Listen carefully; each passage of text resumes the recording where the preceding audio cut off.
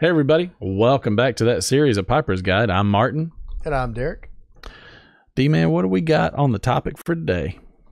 Man, I've just been using this old pink lighter here, and I'm just curious if there's a better way to light my pipe, because it's just not very distinguished. That was one heck of a flame too. I'm very happy that you didn't light yourself on fire. Okay. Wow. That's a great question. So when lighting a pipe, there are a few methods that are okay, and there's one method that's really, really not okay. Always consider the material of the pipe, whether it's briar, whether it's some type of other hardwood, meerschaum, synthetic, or even corn cob. The first thing you always want to make sure you're doing is using a soft flame. Now, there's multiple categories. You do have your Bic lighters or your regular convenience store lighters.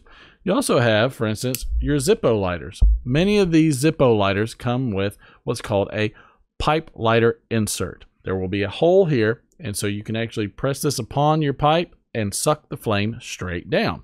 Those are also very nice. The other is regular matches. Matches are never a problem. They're very handy. They're very good to use. And then you even have cedar that you can find at a lot of cigar bars or smoke shops. Those are also available as well. Something to note when it comes to your matches and your Zippo lighters is consuming what comes off of these in the initial burn process. If you decide to use matches, make sure you allow your matches to burn for just a second or two to get that sulfur burnt off. It's not going to taste good when you're sucking that down in your pipe. Same thing is when you're using something with your lighter fluid that you would use in a Zippo lighter.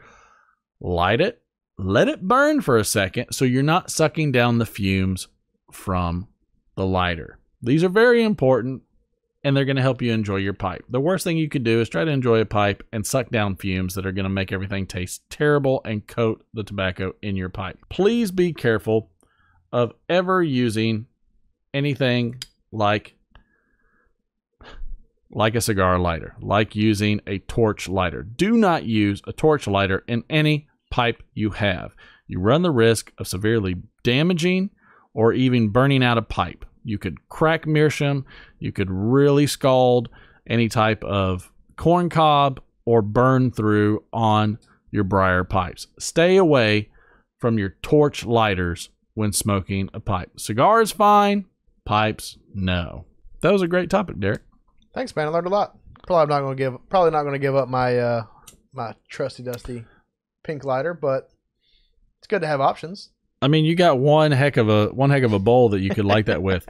There is one other alternative when you're using certain lighters. There are lighters that have a soft flame that are actually spigoted out, that actually have a directional way that they point the flame, and those are really good, especially with deep pipes, because they will point down. It'll help you get the soft flame into the blend that you're enjoying. Makes it a lot easier. You can find those at most major online retailers for pipe tobacco. They'll usually have those in stock. Don't forget, we go live every single Friday at 9 p.m. Eastern. We have a lot of original content. Like, share, and subscribe. Be a part of the Over a Pipe Nation. We have a lot of fun. I'm Martin. And I'm Derek. Don't forget to ask any questions in the comments. We're always happy to answer.